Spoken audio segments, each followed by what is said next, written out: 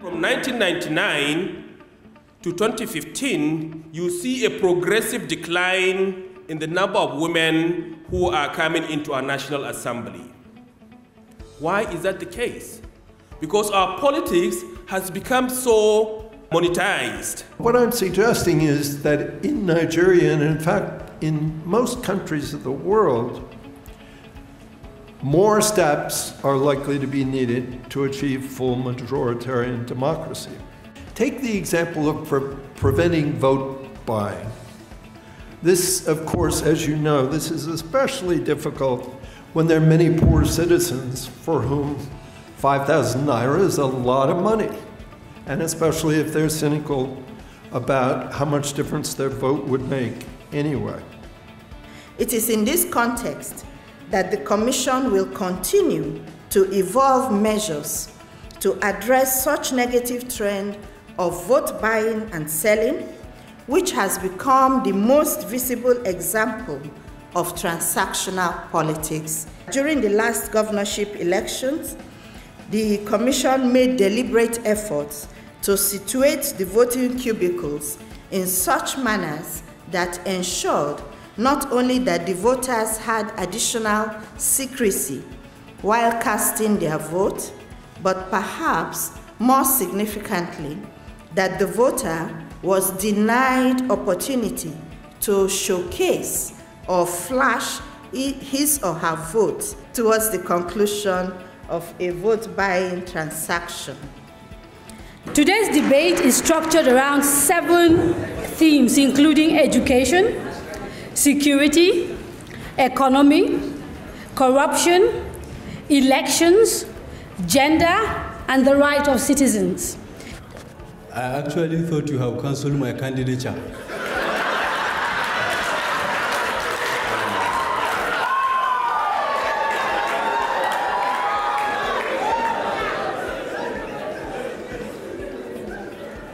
I wasn't invited, so I decided to come and defend myself.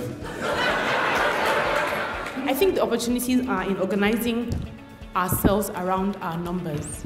But not just our numbers, but our values. Because that's the only way we're going to beat the divisions of ethnicity and religion. People in power never negotiate with people who are weak. We've not used our numbers to show them that we're strong.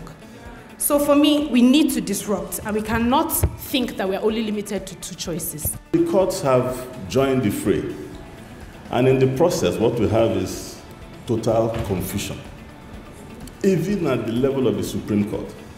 It's really a matter for the political parties to determine. The courts have also taken the view that if the law, your own rules, internal rules of a party, makes prescriptions, these are the ways, these are the processes you must follow to select a candidate. Then the courts have gone ahead to say that if you don't follow those rules, then you have run foul of the law. Vote buying tells us 2 things about our democracy. The first thing it tells us is that the citizen is beginning to count in the electoral process, because what we know from the numerous court decisions, judicial commissions of inquiry that have investigated earlier elections, is that the money that's spent in elections usually went to thugs, party barons, and godfathers.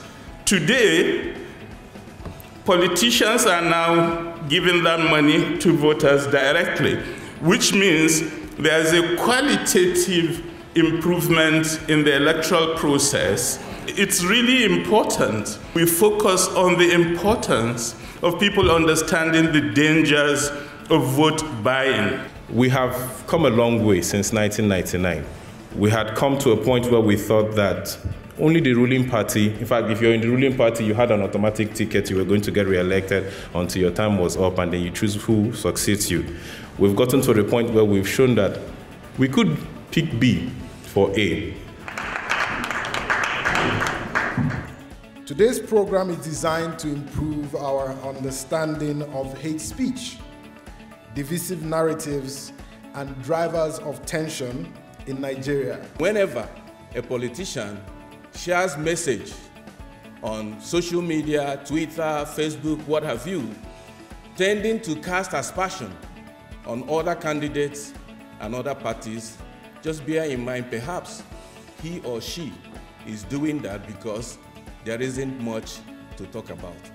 If the security agencies and the election management body play by the rule and are seen to be fair and impartial, there is a tendency to have a free and fair election. But when citizens perceive that security agencies are partial and that the election management body is tilting towards one of the parties or some agents, political parties or those who are looking for election votes, then there is a recipe for disaster. We should not keep quiet when we see divisive messages, when we see hate speech. It is our duty to counter them. And it's our duty to also collectively make our politicians understand we cannot fall for this dummy that because we speak the same language, you are the best thing that has happened to me. We cannot fall for this dummy that because our surnames are similar, then I should vote for you. Because interestingly, over history, politicians are interested in themselves and themselves alone. We are the future, we are the dream, we are the nation, we are part of this. Yes, we are so amazing, that's the least we shall be. At the heart of the nation, changing history. Let's go. How can they say that we are finished? We have just begun. When we have nowhere else to run to, we have nowhere else to go. So get out of the way of the land of our dreams. We are the nation, we are part of this. Oh, oh. We are the nation, we are part of this. Whoa, carry the song, carry the sound.